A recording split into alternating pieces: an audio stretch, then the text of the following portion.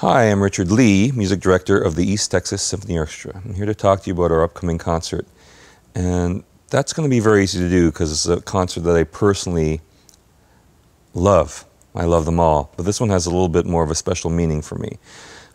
First and foremost, my old mentor, Rafi Armenian, my conducting mentor, is coming to guest conduct. And I'm very excited about this. He is a man that taught me almost literally everything I know.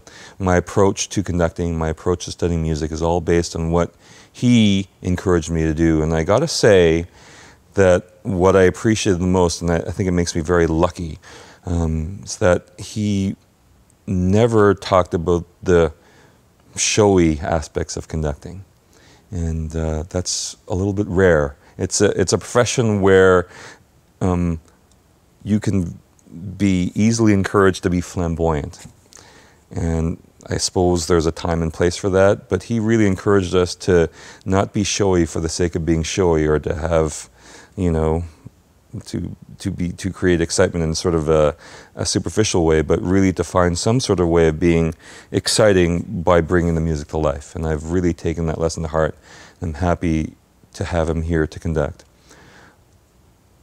When we discussed this as a staff about inviting a guest conductor, there were certainly no objections, but there were concerns about me not being present.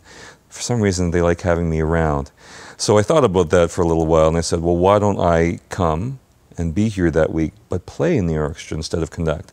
And people thought that was a very interesting idea, and that's what we decided to do. I'm going to be playing the back of the violas, and I emphasize the back, not the front. I want to be a little bit removed from the action of the front. It's been a while since I played in this kind of a serious professional context. But I think it will be interesting for me. I hope that's interesting for you too, to see me in a different light. Rafi will be able to conduct some of the music that he knows extremely well. He's trained in Vienna.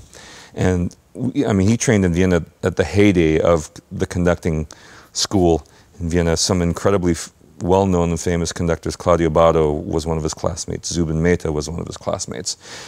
Because the teacher at the time was a legend, much like Rafi himself, I think. And this just means that the repertoire you're going to hear a lot of, the Germanic, Austrian repertoire, I think is really going to be treated with the utmost respect and will be brought to life in a way that I hope you find convincing. We had the Juanita Miller competition winner playing Mozart as well, which I'm looking forward to. It's the first violin concerto, which I don't think has ever been done in Tyler.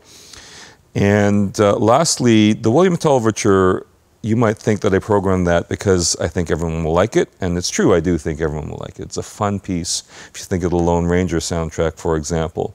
But what people don't realize about the William Tell Overture is that as a whole, its entire 11 minutes is filled with incredible music, and it features right off the top a very difficult cello section solo. Now we have a fine cello section here, so I thought it was high time that we feature them as we perform the William Tell Overture. I want you to pay very close attention to the cello, so you're going to really enjoy what you hear. Thanks very much, and I hope to see you at the show.